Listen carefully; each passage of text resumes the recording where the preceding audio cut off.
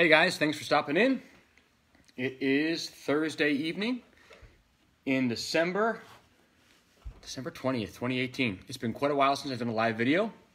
I'm trying to use my Apple AirPods for this. Hopefully they connected properly. I was listening to music just a little while ago, but hopefully they're broadcasting as my mics. Hello, Todd May. Thanks for stopping in. Please leave a comment so I can make sure my comments are working. Facebook has changed the formatting a little bit since the last time I did a Facebook Live, so a lot of stuff looks different. Comments different. Tom Crawford is here. Blade Tech in the house. Yeah, Todd May, a live broadcast. I'm not dead. We're still here, still in business, still making stuff. Hey, Mike Hallam. Hello, Jeremy Ratzlaff. Hey, Kyle Shook. How's Shook's Customs doing? All about that CZ life, huh? So it's been a long time since I've done a Facebook Live feed, and a lot has changed here in the shop, but a lot has stayed the same. And I wanted to quickly go over a tool tip, because I used to do that at the beginning of each of my broadcasts. Good evening, Troy. Hi, Chris Kamsa. These are a pair of flush trim nips. I use these a lot on kydex, on fasteners, on little tail ends, on stuff I'm machining, all kinds of different stuff. These ones are by Excelite. I really like them. This style of nips where you have a flush nip that's ground on one face, super useful. Oftentimes I can clip corners and make small adjustments to kydex with it easily and then take it right to a sander and not mess around with grabbing a bandsaw or anything else. Hello, Marco. Hello, Marco Lancaster. I saw you sneak in there. So what has changed? I hired my second full-time employee fairly recently, which has been excellent because it means that I'm able to have one person forming, pre-cutting, another person feeding the CNC machines, and then when we go to days of assembly, I have one person buffing and folding and one person assembling, bagging, and labeling. And so the throughput from the shop has really picked up. Having a second full-time employee in addition to myself and my guy Eric, who's been with me for a couple of years now, has been a big difference. So if you've thought about scaling your business and you've been trying to do it without hiring, I remember there being a discussion a while ago on one of the Facebook groups about how to scale a business. And I'm actually going to step over and turn off those lights behind me. 1 second.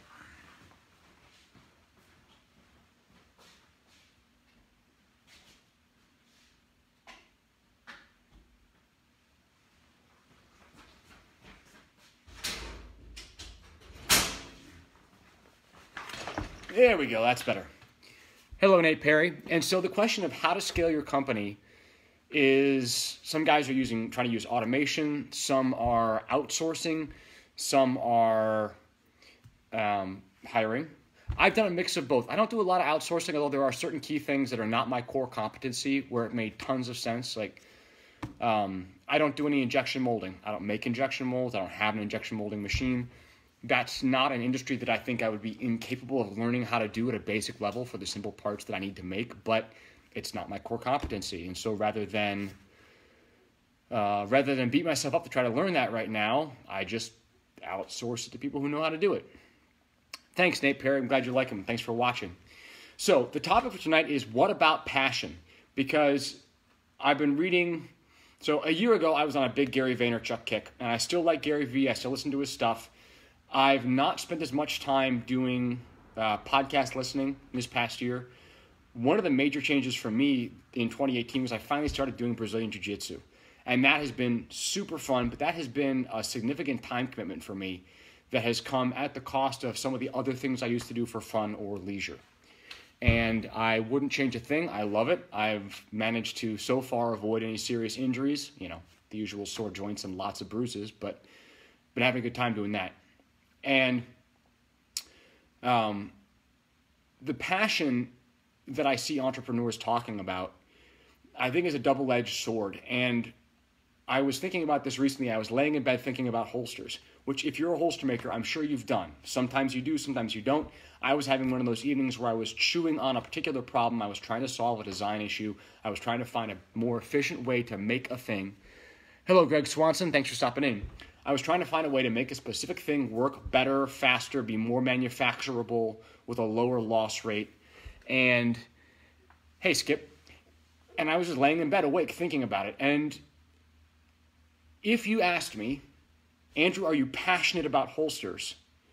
The answer would be yes and no, because holsters as an item, as an object, as a piece of craft or art or a piece of manufacturing are not especially exciting, honestly, in most cases. Certainly there is beauty to elegance, and there is a certain attractiveness to simplicity. Hey, Vic Patton. Hi, Conrad. But in terms of what these objects do, what holsters are made to do, the job is fairly simple and straightforward. Hey, John Hoffman. And the tools we have at our disposal are conventional. There's not a lot really new, hey, Cook, going on in the holster world in terms of guys finding unheard of ways to do things. Conrad, it's been a while since you tuned in because it's been a while since I've broadcast. And so, like, we're not inventing new technologies. Most of the elegance and most of the improvements that I've made in my shop and my process simply come from taking the time to read and listen and better understand the way other industries use tooling and processes that I can adapt and bring into my shop and put to work on my products. And that is a different kind of discovery. I'm not making things up out of whole cloth. I'm looking around at what other shops, other industries are doing, and recognizing how the component parts work, how the equipment functions, what the trade-offs are in the way that they're manufacturing something, and then that's a big part of me deciding what trade-offs I'm willing to accept to make the things that I want to make. And so, passion, hey Dave Baker, passion I think is overrated for entrepreneurs in the sense that I'm not convinced you have to love the thing you make in order to love making it. I think those are two separate things. And as an entrepreneur, I'm very much more in the I love making it category than in the I love the thing for its own sake. And that means that everything's a trade-off. The trade-off there is I would be equally happy making something else, I think. And I make holsters currently, but if I had to make auto parts or... They call that benchmarking. Yeah, they do, Brent Fernandez. I get a Sharpie. I call this benchmarking. Just grab this and start writing that stuff. I only mark other people's benches, not my own. But I'm not especially passionate about holsters as a product. I believe in self-defense and self-reliance. I support the Second Amendment. I believe in our constitutional right to carry firearms. I am a very vocal proponent of having skills, having tools, being able to protect yourself and people you love.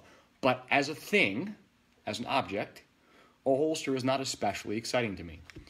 And for that reason, I find myself having to take time periodically and just go look at other things in order to maintain the interest that I have in making. But I wouldn't call myself a maker. Hey, Shane, it has been too long. Sorry, man. I'm back for now. Probably be gone again for a while. We'll see. But I bought a volume, an episode, a volume. It's a print magazine of Make magazine this past week. And a few years ago, I had looked around at local hacker spaces, maker spaces, because I'm in a big college town, and there was a hacker space, a maker space, that I could go check out, and they had a laser cutter, they had some manual milling, they had welding, they had 3D printing, they had a handful of other things. And what I found there was a community that I really felt I didn't fit into. And it wasn't because I wasn't interested in the things that they were doing, but I gave up on being a hobbyist a long time ago. And what I mean by that is I don't really have hobbies. I love to read. I play. I don't have hobbies anymore. And that means that the things that I do all in. Like, if I'm making stuff, I'm making stuff. If I'm doing jiu-jitsu, I'm doing jiu-jitsu. If I am learning to do some other thing I want to learn. I really want to go all in. And so a local makerspace where a lot of different people were sort of dabbling in a little bit of 3D printing, a little bit of laser cutting, a little bit of screen printing, a little bit of welding, a little bit of manual machining, a little bit of whatever and everything, was a space that I really felt I didn't fit in, which was odd. Hi, Mark Lewis. Thank you for that delicious bottle of Los Osanos. It's Los Osanos. I think I got pronounced that correctly. Tasty. And so I have to pursue the things that I have passion for, in a sense, but the passion is not about the objects. And so what I'm challenging myself for in 2019 is to really dig into the things that do get me excited in my business, because as I hire more people, as I delegate more of the operations, as I delegate more of the production of my shop, it would be very easy for me to end up holding bits and pieces in my hands and not really fencing off an area for myself to do the things that I need to do and that I want to do in my business.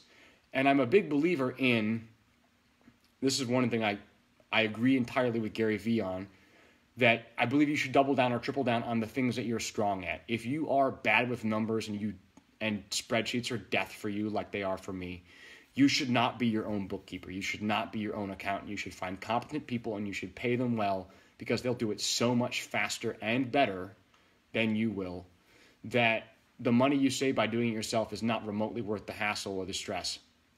My wife is watching. And so I believe that you do need to double down on the things that you're strong at, and that you will see more upside in your business by investing in the things that you have the most ability to invest in, the most ability to leverage those skills, those interests, those personality traits, those styles of learning, those particular aptitudes, those people skills, those creative ideas, whatever it is you have. Go all in on those, because that's where you're going to actually be able to build the strongest, most robust part of your business.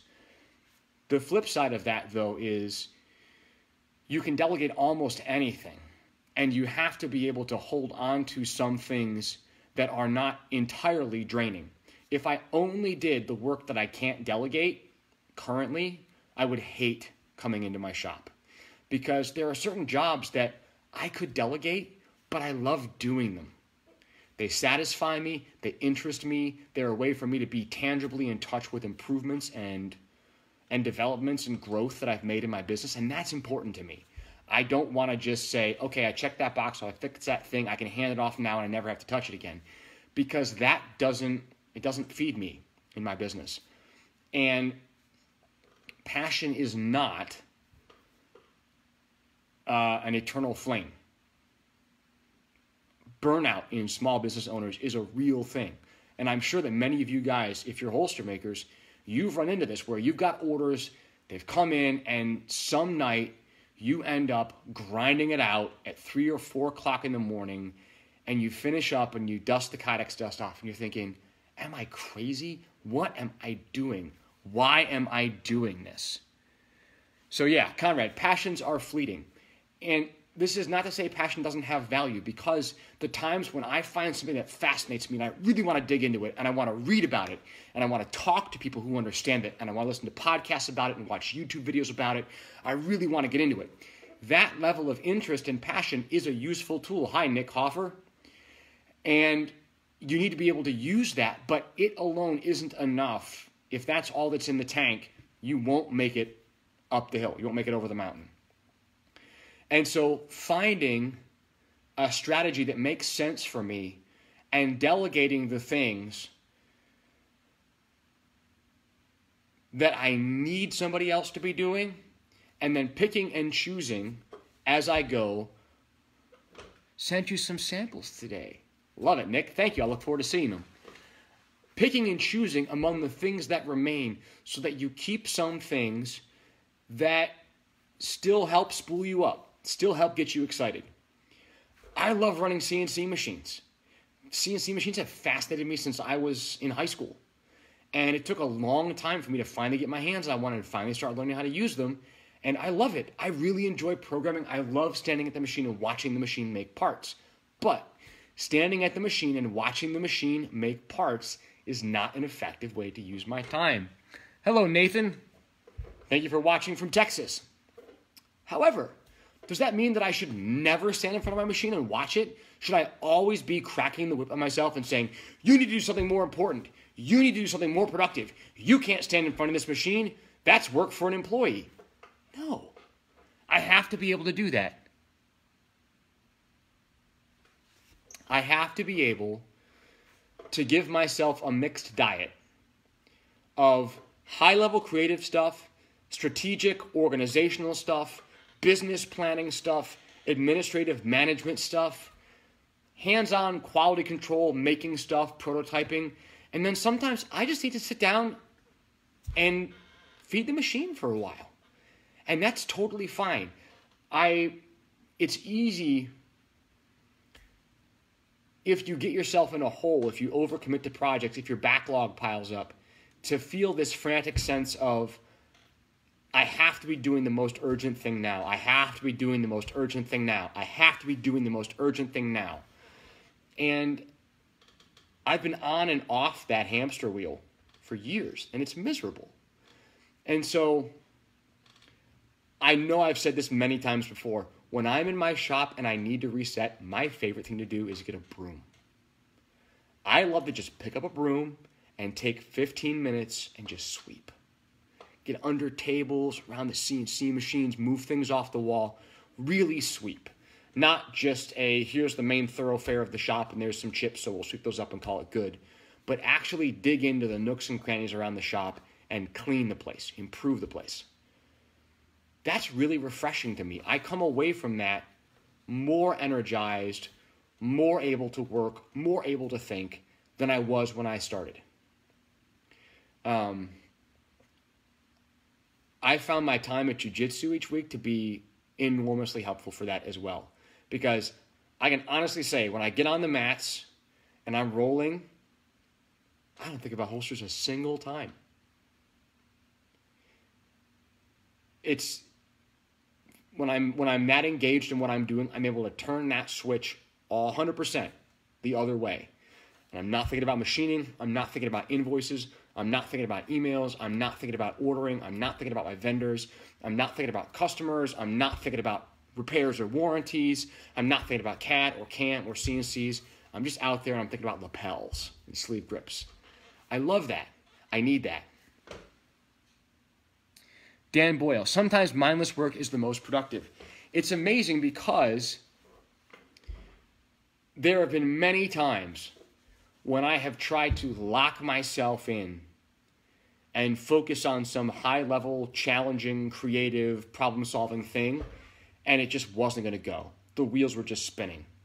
And I can spend an hour or two doing that and then call it off and walk away from that realizing I would have been better off to just get a duster out and clean off the tops of my machines. I would have been better served for that 2 hours to just get a shop vac and clean, to just restock hardware bins or prep a bunch of holster packaging, pre-cut a bunch of material. Thanks, Anthony Fitch. I appreciate you watching. And so have that gear, be able to shift.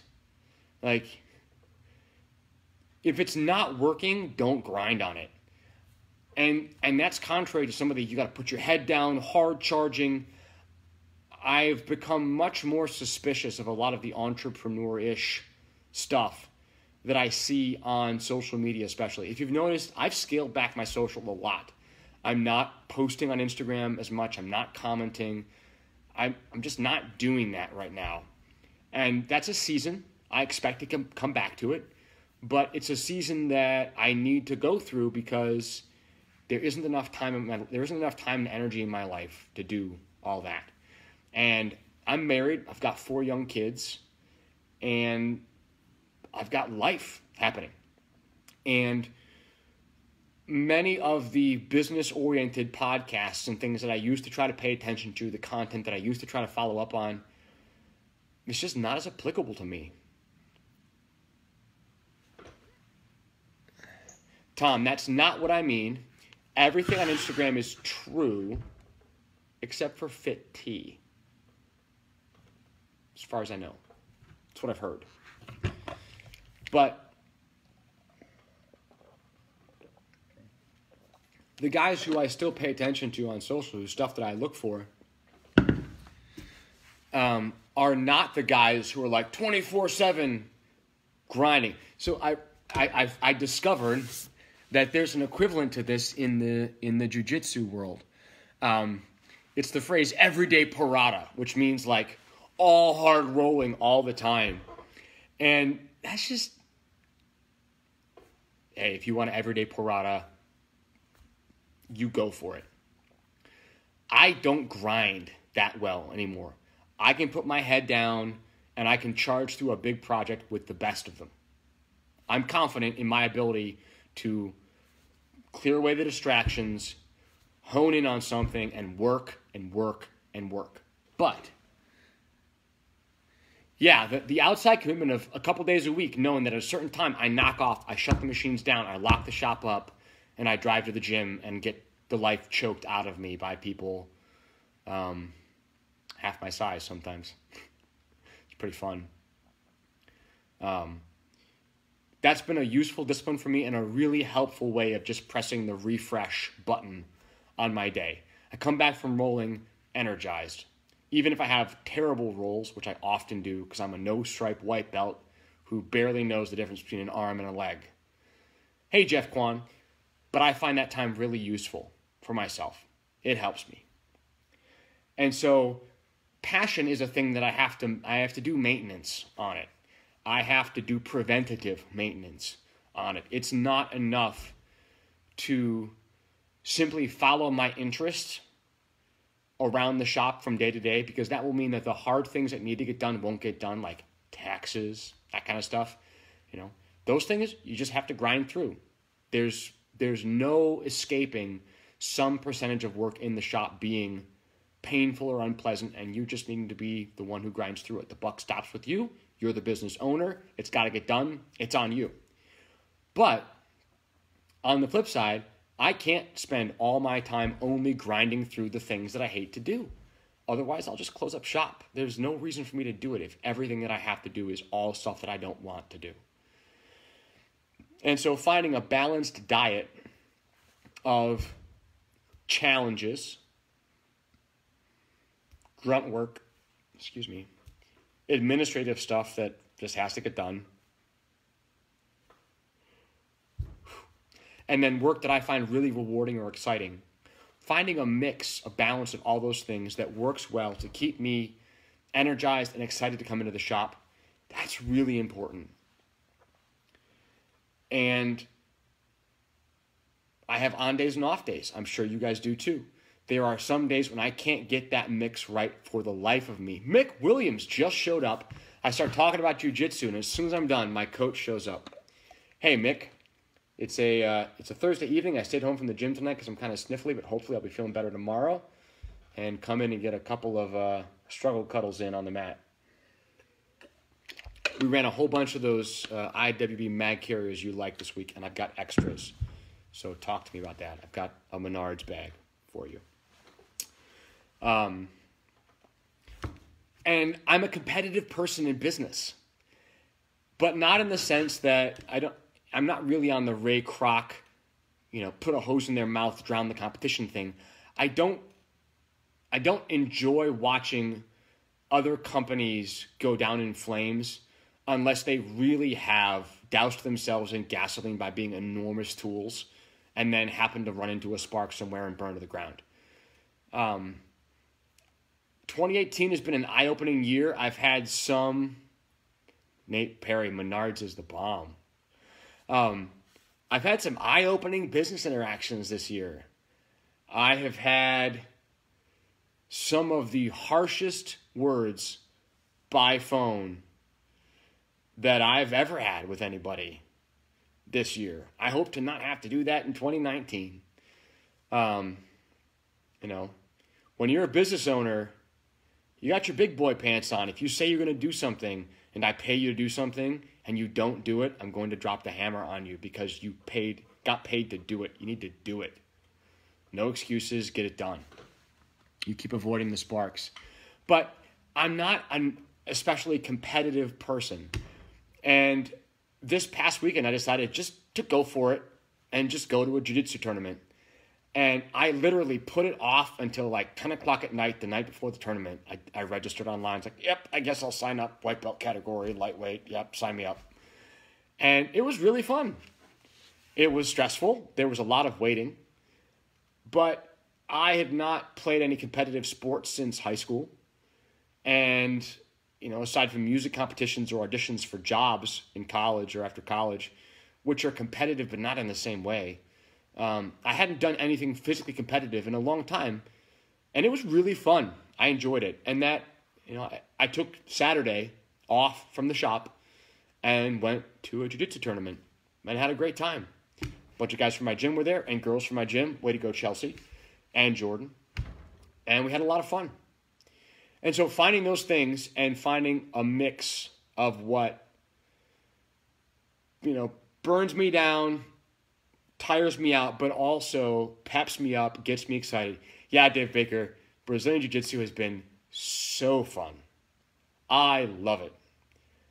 I'm finally to the point where I'm still able to walk after 2 hours on the mats. The first 2 months, it was terrible. Terrible. I was so sore all the time. And so in 2019, the things that I'm working on, hey, Tony Katner, the things that I'm working on in 2019 are rearranging my shop workflow to make it work effectively for a 3 to 4 person shop, because I'm no longer a one-man show. We're no longer a two-man show. Rearranging, got to do those things that fire you, bro. Yeah, Mick, I agree. I had been kind of out of the loop on things that fired me up for the past couple of years, and I'm really glad that I finally got over the hump and started coming to the gym. Rearranging the shop workflow to be good for 3, good for 4 people. 2019, I'm going to be getting into 3D printing, finally, in my shop, because there are a lot of little jigs, fixtures, things that I want to make that are not cost-effective or easy to fixture on a CNC machine. And as a way of trying out some new hardware ideas that I've got, just as a general purpose around the shop helper maker thing, a 3D printer is what I'm looking at for 2019. So I hope to have that on the floor in about 2 weeks. And that's going to be a fun learning curve. Be reading some articles, watching a bunch of YouTube, and working on organization. I'm now to the point where I've outgrown my CNC tool storage. So I need to either buy or make more racks. I need to get some new storage for all my end mills because I've got more than can fit in my current bin system. And there's a lot of things that we've finally filled up. I'm looking at a Raise 3D Pro 2, Tom.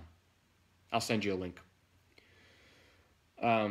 Dual extrusion up to 300C, fully enclosed because I keep my shop fairly cool, so I wanted something that could contain its own heat and keep the print bed pretty warm. But I've moved largely away from a lot of custom mold work. I'm not doing very much. I'm not really taking on hardly any new mold projects anymore. And obviously my existing clients, I'm still doing their stuff. Looking at you, Tom. And really focusing on tooling up and speeding up the OEM production side of my shop. And that's what the employees are really, really helpful for, because once we get a process dialed in to make a certain kind of part, and we've got our material prep, and we've got our temperature and our time and our forming process and our pre-cutting and our machining with all the fixtures and the programs and our QC and all that's done, then those are the kind of things that as a creative problem-solving kind of person, I love making that process. I don't love running the 1234th piece through that process. But if you have a couple employees and you can rotate them through the CNC so that no one person is standing there for 9 hours just ding, fries are done, ding, fries are done, doing that thing, then it's manageable for everybody. And the end result is we churn out a whole bunch of parts to a really, really high quality standard. And I can largely spend my day programming, prototyping new things, working on organizational stuff, figuring out new ways or going out and tracking down new vendors for things. I can do the things that are working on my business, not working in my business. I think I've recommended before the book, The E-Myth, or the audiobook, as I listen to, The E-Myth Revisited by Michael Gerber. He seems like a little bit of a weird dude, but the e-book, The E-Myth, the audiobook, is worth listening to. The book's worth reading. And he breaks down business owners into 3 types: entrepreneurs, technicians, and managers. And he says generally most people who are business owners are technicians. They worked for somebody else doing technical work and decided to then go off on their own because they thought that they could do a better job of running the business than their boss could. And that there's a fundamental misconception about that, because doing technical work is not the same as running or managing a business that does technical work. And most people, Gerber thinks, and I agree with him, most people are not primarily entrepreneurs. Entrepreneurs are not that common. And when you talk about people who are really far at the entrepreneur end, they're exceedingly uncommon. Most people have little entrepreneurial fits and starts and occasional light bulb moments of entrepreneurial angst. But most people are a combination of a manager and a technician. I am more a technician than a manager, although I have decent managerial skills. If I was suddenly dropped into a 50-person business and I had to manage it, I would be overwhelmed. But I've never had to do that job that way, so of course I'd be overwhelmed. Would I be able to learn it and do it? Probably. But finding ways to divest myself of the technical work and train my employees to do that technical work is going to be a major part of me growing the company to where it needs to be a year from now. So spending time training my employees on CAD and CAM so I can give them more basic stuff and we can actually template out a workflow for forming molds, trimming molds, making fixtures, doing all the stuff that I currently do so that my employees can do that and I don't need to be the one always doing that machining, always doing that camming. That would be huge. As we've upped our volume of throughput of parts, I had to change how I do packing slips, had to change how I do shipping labels. We've had to reorganize our shipping area. I really need to, I'm looking at getting a tablet for the shop because I really want my employees to be able to scan things in and print a packing slip. Like, we're packaging things that are barcoded.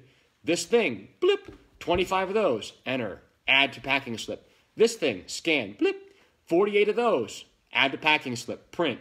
I want, as long as we've got barcodes on the product packages, let's be able to scan them and be able to track the inventory that way. And so moving to a more integrated system for managing my raw materials, for managing my hardware, for managing machine time, for managing packaging, for handling shipping, all that stuff, I'm going to be chewing on that. I don't think I'm quite ready for ERP software yet, but I've been looking at it a little bit and I need to spend some more time on it because that's at least the trajectory I'm headed on. And the kinds of things that some friends of mine who own their own shops have done with ERP software that's just mind-bogglingly, beautifully, creatively, genius, efficient, and problem-solving and lean is wonderful. And so I want to make smart investments in whatever tech I need, scanners, tablets, more wireless printers, a big screen for the wall so we can keep an ongoing running tally digitally of the work that's coming up, whatever. We currently use whiteboards and cork boards. Whatever I need to do to make the business more agile so we can more effectively track what's going on and keep up with it. It's going to be a lot of that in 2019 because I would love to be doing a Facebook Live broadcast a year from now and have 5 or 6 employees. I don't even know if I'll be in this workspace a year from now if I've got 6 employees. Who knows? As the business grows, inevitably we're going to need to move.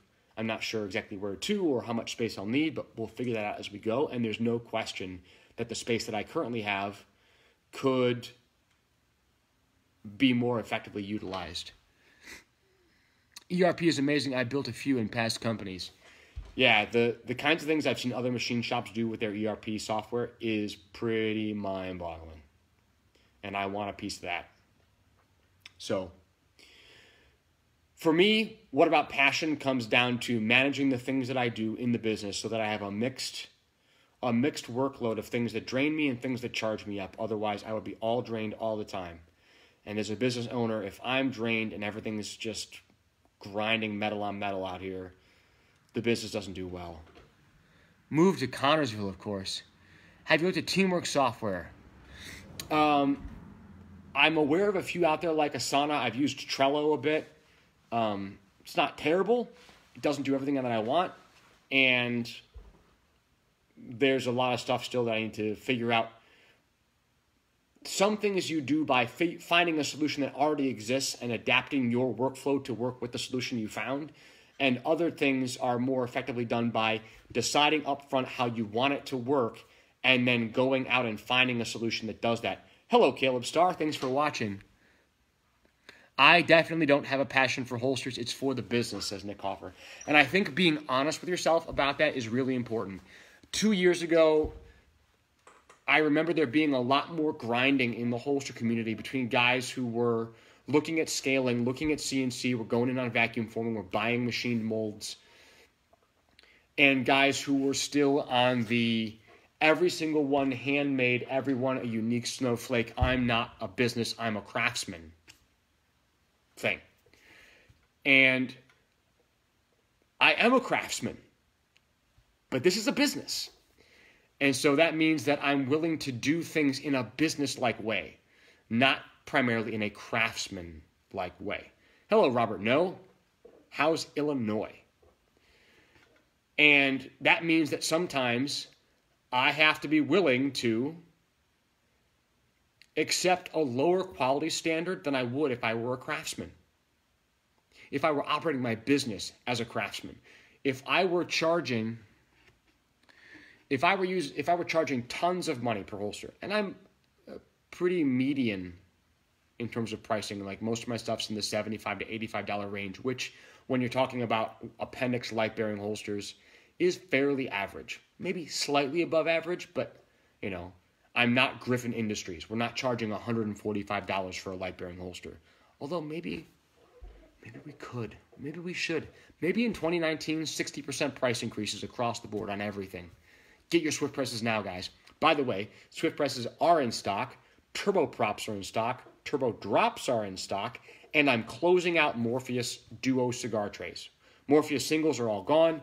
Morpheus Duos, I still have like 7 or 8 left, I think. And I'm blowing those out for $45 shipped. So if you like cigars or know somebody who likes cigars or need to buy a Christmas present for somebody who likes cigars, go to my website, buy a Morpheus Duo tray for $45 shipped. That's a crazy deal considering the amount of machining that goes into those. Craftsmen need to become knife makers. Knife makers need to become businessmen, Mark Lewis. I'm amazed, especially in the knife making world often, by the things that I see that unless I'm just terrible at math, things just don't make sense often. What can I say? And so being honest with myself about what I am and am not passionate about. I don't need to be passionate about everything that my business does. I recently read reading Zappos, Delivering Happiness. And I believe in company culture, and I want to keep my employees and my customers happy. Oh man, knife makers, says Kyle Shook. Seriously, when holster makers go, I don't know how he's charging that much and still making any money. Seems like just an exercise in futility. And everybody else is looking at holster makers going, I don't understand how these guys are charging this for that. I don't know. It doesn't make sense to me. Yeah, we've all got our pecking order. Holster makers look down at knife makers for being impractical and not business-minded. And knife makers, I don't know. Who do knife makers look down at? Got me. So be honest with yourself about what you are passionate about. Chris Johnson, thanks for stopping in. Are you passionate about machining? Are you passionate about holsters? I want free trade handcrafted artisan holsters. Mick, I will free trade handcraft an artisan holster for you. It'll be $275.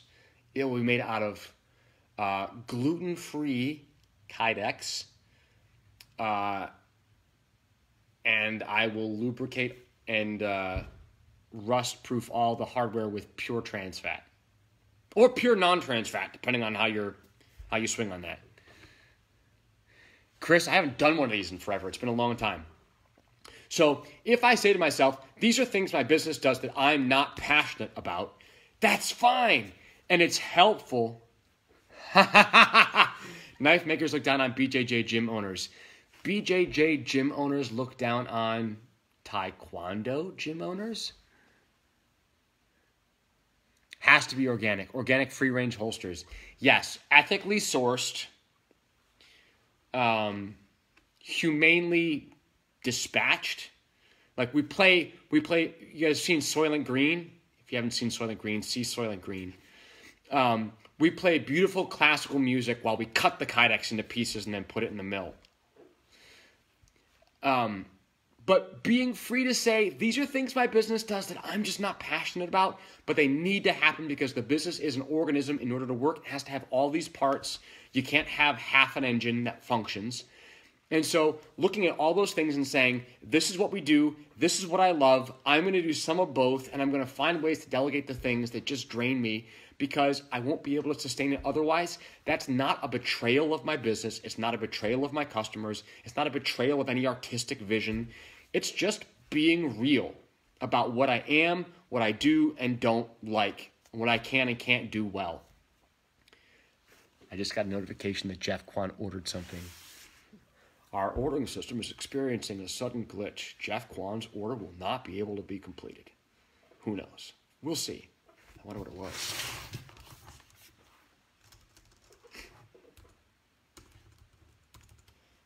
I hope he ordered an astonishing quantity of stuff. But anyway, I'm going to go ahead and pack it up for the night, guys. I got a little bit more machining to do, and tomorrow is my last day with my employees here before Christmas break. They've got next week off, which means I will be going hog wild in the shop, reorganizing, cleaning up, throwing things away, putting stuff on shelves. Usually, Indiana has kind of a weird transition fall to winter, and so a lot of stuff that was summer-oriented, fans and other things that are out in the shop, get kind of shoved to the walls but not really stashed for the winter. And so I will definitely be going through the shop while my employees are off next week and buttoning down the hatches to make sure that this place is organized for winter. Thank you, David Baker, and a Merry Christmas. I'll send an email in 5 minutes about an order status update. Let me hit my big red refund button. SHOT Show, yes, Nick Hoffer. So if you're going to SHOT Show, the place a lot of guys meet up is in the Venetian at what they call the Circle Bar, which actually has a different name. It's not really the Circle Bar, but if you're there, you'll know what it is, Circle Bar. Looks like Jeff Kwan just bought him a Morpheus tray. I will send you a text. I've got one blue anodized one left, Jeff, and you can have it if you want it. Merry Christmas, Kyle. Merry Christmas, Brent. I will be at SHOT Show Monday through Friday, and so we should definitely have some holster maker meetups. I know that Holster Builder is having a meetup. The Bellini Bar, Brent Fernandez, that was the name. Holster Builder's having a meetup, I think Tuesday and Wednesday night. I'm not sure the location yet. All right, Jeff Kwan, you got it. One blue one coming up. Holster Builder's having a meetup, and I don't know if I'm going to be able to make it to that. I know I can't go Tuesday. I've got something in the evening, but I might be there Wednesday. But Nick Hoffer, I nominate you to organize a holster maker meetup either Monday or Thursday of SHOT Show so that both the early guys and the late guys who are there at the beginning or the end of the week have something to do, someplace to meet up. I'm going to be spending probably less time on the show floor this year than last year because I have more meetings to do and more things that don't involve just walking around and looking at what Kel-Tec is releasing this year. Can't wait to stroll around again this year. Full concealment holster. Monday is best for you, says Nick Hoffer. All right, Nick, I will be getting in like 8 a.m. Monday. I'll be there all day. So let's figure that out and have a meetup. Definitely should do it. So, DM me, guys, says Nick Hoffer. Get it together, says Jeff Kwan. All right, I'm going to hop off here and get back to work. Thank you guys so much for stopping in and watching. I appreciate you taking the time to pay attention and come on over, even though it's been a super long time since I've done one of these. If there are any topics that you want me to cover in future ones, I'm going to try to, I've said this before, but still going to try to. Hey, Jim Cunningham, you got in just at the end as I'm getting ready to sign off. I'm going to try to do a few more of these. We're probably not going to ever be back on the 2-a-week schedule that I was on a year and a half ago. But if there's anything in particular you want me to cover or you have questions about or ideas that would be fruitful for the discussion, let me know. We need to steal the Russian dude's vodka. Yes, the Russian dude you mean. Pretty sure that's Spetsgear. And yeah, dude totally had bottles of vodka under the pile of gear in the milk crates at the back of his booth last year. Totally did. Props, man. Russians. Crazy. All right. I'm going to head out. Have a great night, guys. Thanks for stopping in, and have a very Merry Christmas.